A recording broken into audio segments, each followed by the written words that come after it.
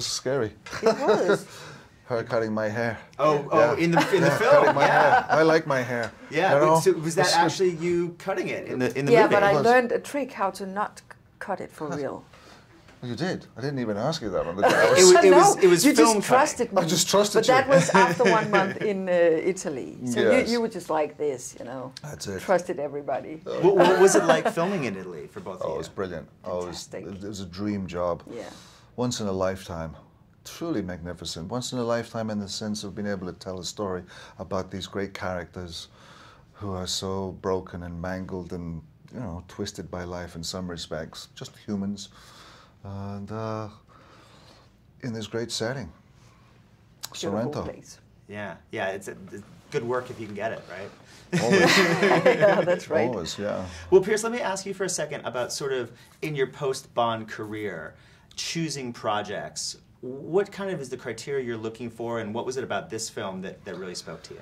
Oh, good stories, good heartfelt stories, the people involved. The actors that you're going to be working with, the director, there's many ingredients to it that makes your decision possible. And in this case, it was Susanne Bier. I knew her work. I'd seen In a Better World. I was bedazzled by Trine. Fell in love with Trine in this film. She was just such a revelation for me. And then lo and behold, this job, you know, came to me, and I said immediately yes. Was it challenging to sort of, because you're sort of in a foreign film in a sense, was it sort of challenging for you as an actor to... There was a deep concern that I would upset the apple cart, so to speak. Okay. And, you know, the morning I read the script, and I read it from cover to cover, and I immediately called Susanna up and said, I really adore this, and I'd love to be part of it. However, how do I fit in? And she said, don't worry, I'll make it happen. It'll be fine. Everyone speaks English, and no worries. And it became so. It was an easy fit. Well, Trine, let me ask you, your character, Ida, is a very complicated character. She has a lot going on in this film. Yeah, many layers. Yeah. Could you talk about kind of preparing to play this role? Well, it is, you know, as it always is, you have to read the script over and over again to find out what all the details about the characters. And then, you know, I have some close friends with cancer and family, and so I know a lot about that issue.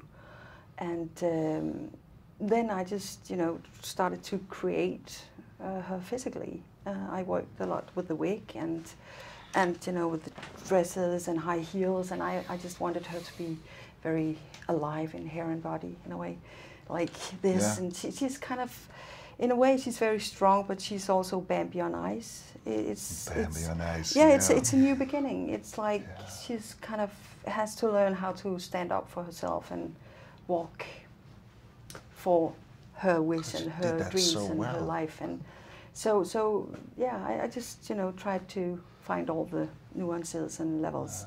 And I think it's always interesting to find the opposite in a character, and I mean to work with all the things you don't see. Yeah. And then finally, I just want to ask you both about sort of this reluctant attraction between Philip and Ida, and this almost reluctant love that both of you end up sharing. Well, for my character, who was still in the grief of losing a wife, he is emotionally dormant, and he's fearful of letting his heart go. He's fearful of love. He's fearful of his own self, and adrift in how to communicate with people in the world. Finds himself back in the home that he had so many dreams that are now unfulfilled in this lemon grove. He's a farmer, really, and a son who he's got a disconnect from, and a wedding that he doesn't really want to take place.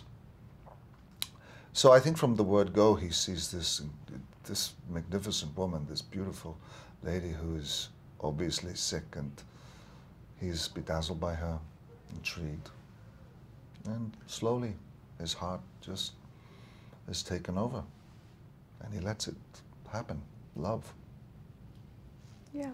Yeah. What he said. Yeah. Well, for Ida, it's kind of the same. I think she realized it very late, actually, how much she fall in love with Philip, and there is a point where she actually takes back her husband, and I think it's because she thinks this is what there is for me in life, you know, and she doesn't dare to walk her way, but he gives her the strength in a way to do it in the end. Well, how can you say no to this guy? I mean, look at this handsome man Exactly. right here. Exactly. Thank you so much.